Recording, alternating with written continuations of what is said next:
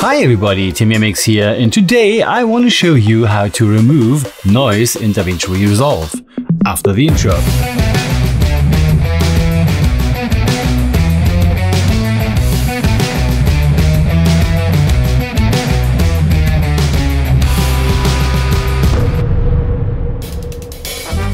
There are many ways to remove noise in DaVinci Resolve, even if there's only one native tool for that.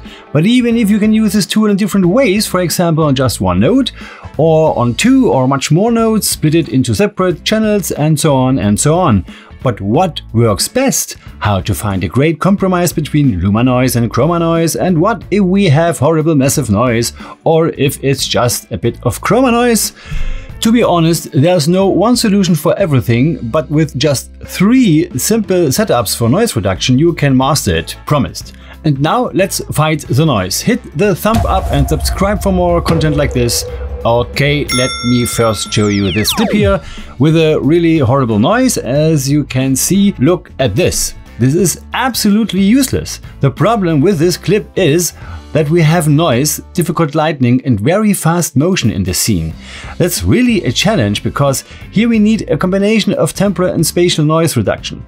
Let's go and try to fix this. We start with the simplest way, just one node. Normally I do noise reduction all the time in my first node, but you can do it after the primaries too. There's no right or wrong. I recommend to do it on front of all other steps, but behind the exposure is great too. Let's apply a spatial noise reduction on the second node here. Spatial noise reduction looks only on one frame at a time, while temporal noise reduction is designed to look one or more frames before and one or more frames behind the actual frame, and builds up the noise pattern in combination of this noise of each single frame of this amount. I will not explain very detailed here. I only want to show you 3 methods to get rid of noise. And if you use spatial, I recommend use faster or enhanced. More you will not need in practice. Faster is for less noise, enhanced for a lot of noise. In enhanced you can adjust luma and chroma separately. In mode better not. We have a lot of noise, so I choose enhanced. A similar radius offers greater real-time performance but less quality. A larger radius is much better in quality but at expense of slower performance. We need best quality, therefore I choose mode enhanced and a medium radius. In enhanced mode we can split luma and chroma, and as you can see, if I play this clip we have both chroma noise and luma noise. Let's rise up the chroma slider to the max. In comparison, with this simple step it looks much better, but still too much noise. Let's lift up the luma to the max too. It makes everything look very flat and we lost a lot of details. You should know that luma noise is more acceptable as chroma noise, so you should always adjust these 2 kinds separately. And if you reduce luma, be careful, because too much luma reduction introduces much blurriness, blocking artifacts and such things. So always try to keep the luma noise reduction low. If I lower the luma slider to around something like this, it will do a great job too, and I got a lot of details back. Now reduce the chroma and look how far you can go. Look for color casts, color shifts and for colored noise, of course, to address the level which works for you. There's no hard rule, it's finally your choice. One of the most important things in video noise reduction is if there's no information, the software can't get it back. The software can only try to blur it out, or in other words, dirt in, dirt out. But with noise reduction you can choose how the dirt should look like. And that's it finally. Let's reset that and let's try this with temporal noise reduction. I choose 1 frame because of this very fast motion. The faster the motion is, the lower should you choose the frame number. Let's start with motion range small and type better. Motion range is similar to radius in spatial noise reduction, and I start with chroma, rising it all the way up and down again and up, and now look at the parade while I'm doing that. you can see on the parade very good if there's noise and how your adjustment affects the noise. All you have to do in noise reduction is to find the sweet spot for luma and chroma noise. That's it. Look at your image and look at your parade. Find the sweet spot, balance it out, and go on. Here we have this fast motion, therefore I choose a large motion range because a small motion range setting assumes slow moving subjects with little or no motion blur and large vice versa.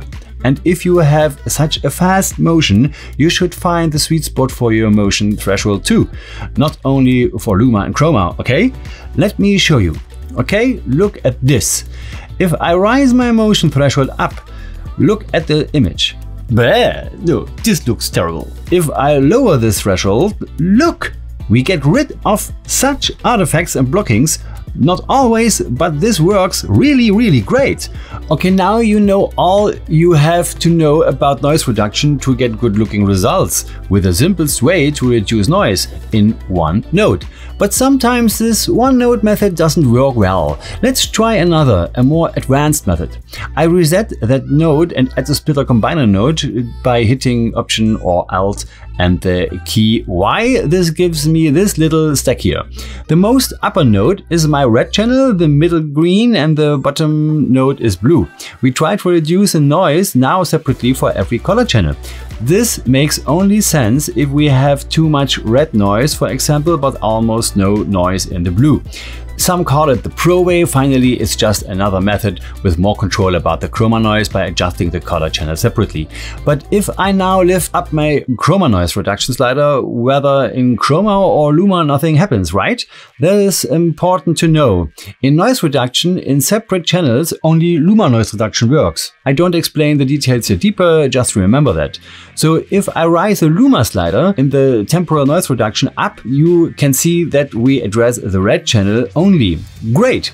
I try it for the green too. Look at the parade, look at it, see it? Always looking for the sweet spot, no magic, just adjusting, and boom! We won! We fighted back the green noise. But this battle goes on. Now blue, let's fight it. And bullseye! Direct hit! Blue noise is over. Okay, not really over, but we reduced every noise separately in this color channel. Finally, this was the second method. Let's delete that. Now the last method. All I want to do is to add two stereo nodes for my noise reduction, and it's quite simple. The first node is for temporal noise reduction, and the second node I will apply a spatial noise reduction on top. Why? We have so much noise, difficult lighting and very fast motion in this shot, and this together makes it really hard to get rid of this noise in just one node. A better approach is to separate it into two steps. In the second node I will get a much cleaner signal, and that makes it easier to apply a spatial noise reduction. That's the trick.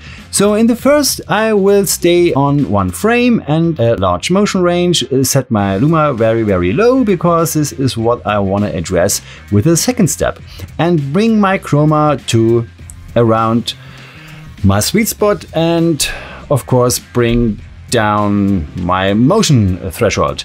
In this second node I choose my enhanced mode and of course a large radius, and here I will try to find my sweet spot for the remaining luma noise and the chroma, because there's still chroma noise coming from this difficult and always changing lighting, and this is with what I end up.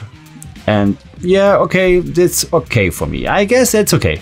So now you have three strategies or methods to remove the video noise from your footage. For sure, there are some more advanced methods.